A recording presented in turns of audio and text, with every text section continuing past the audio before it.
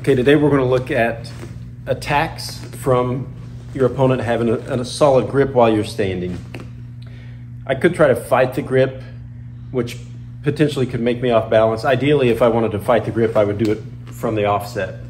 But if my opponent makes a grip, it's actually pretty good in a few ways. Self-defense wise, this is one less hand that can actually punch me. If we're on the ground, this is one less hand that can post if we're trying to off balance. But a few options just from a simple grab, again, without attacking the grip. We'll look at some where we come over the top and maybe somewhere we're on the inside. So first and foremost, my preference when someone grips, I usually rest my hand over the top. And ideally this is, for a loop choke, for example, people try to get a sneaky grip. If I have my hand resting over the top, the loop choke is pretty much negated. If I'm working on grips, she can toss me down and immediately get a loop choke. But if my hand rests over the top, it kind of negates that.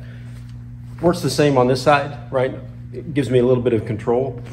But one of the first options that I'm going to do from an old school jujitsu is basically do a strong reach.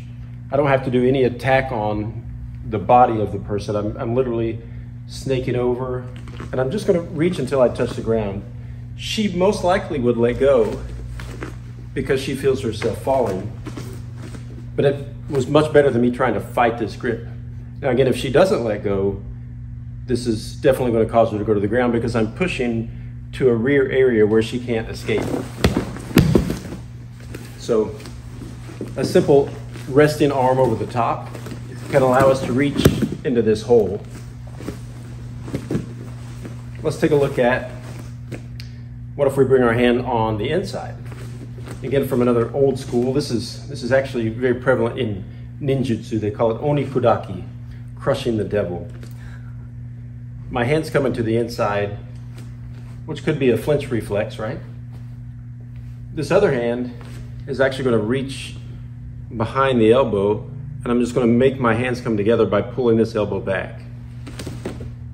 Now what you'll see is an Americana, basically, from a different angle, and obviously from standing. But again, this is started by not trying to fight the grip. I'm using the grip to my advantage, this time instead of over, just with an inside hand. So an inside grip, maybe we're fighting, but I reach through, and I'm not gonna make my hand connection here. I'm gonna try to pull my elbow back to my ribs, which causes this off-balancing motion. Now we can actually make this worse. I'm gonna turn her this way. There's a simple strategy of looking at where your opponent is looking, and it helps us learn how not to just use our arms as a mechanical lever, but our entire body. So grip, I have an inside position. I'm gonna reach through to the crook of my elbow, pull my arm back and make this connection. But now, I wonder what she's looking at.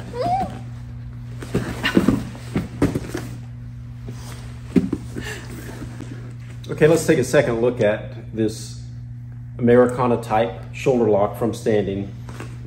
Now I'm going to talk about some principles, again, old school jiu-jitsu tied into our modern day.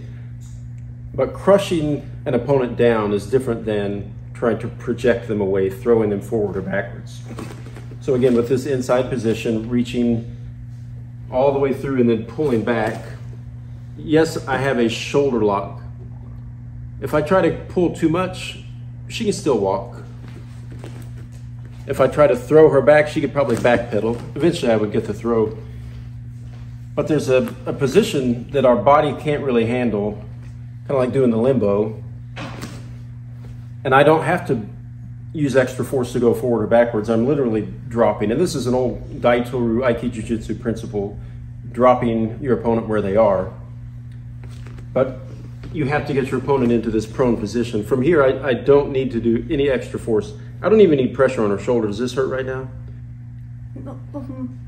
A little, she says. But without any pressure, really. Try to stand up. There's not any cause for her to be able to keep her posture.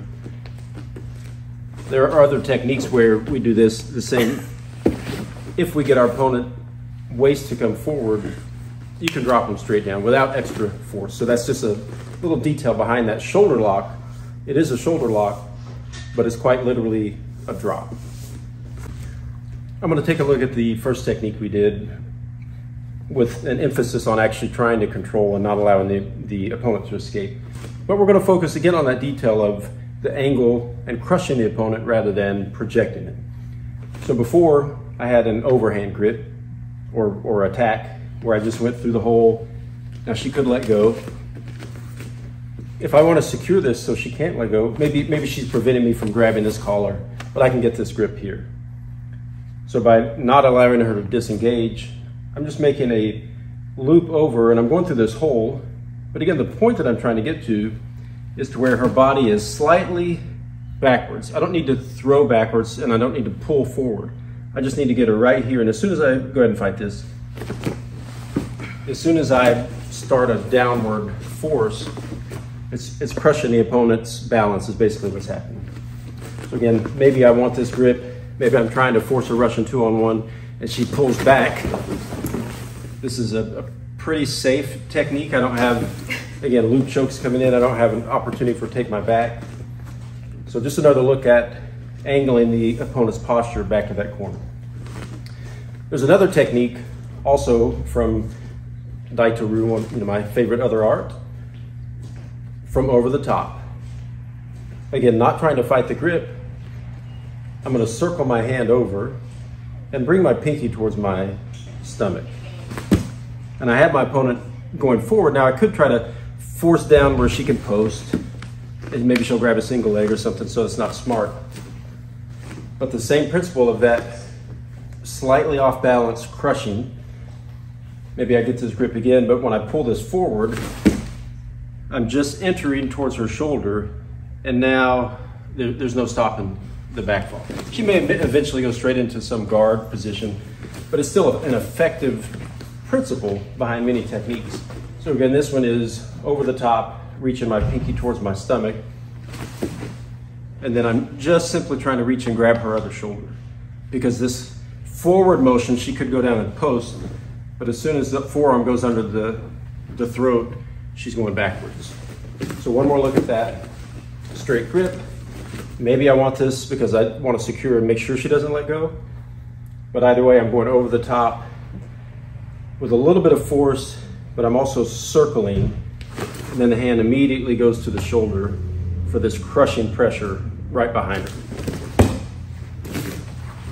So there's another not quite so tournament friendly version of this technique. In English, we'll call this the dog collar. But the same principle of bringing the opponent down, but now my hand fits right on her throat. So I'm basically bringing her down to the throat. And on the back, I'm just connecting and making this collar. Not a tournament-friendly position again, but this throw, it's like a kubinage, a neck throw. I'm bringing her down, collecting this collar, and then I'm just turning her head, and now she's at basically on her seat in front of me. So one more look at that non-tournament friendly dog collar. The same principle of dragging forward, but now I'm reaching under the collar, or under the throat, connecting the collar. Even if she tries to stand, I'm turning her head, and she ends up seated right in front of me.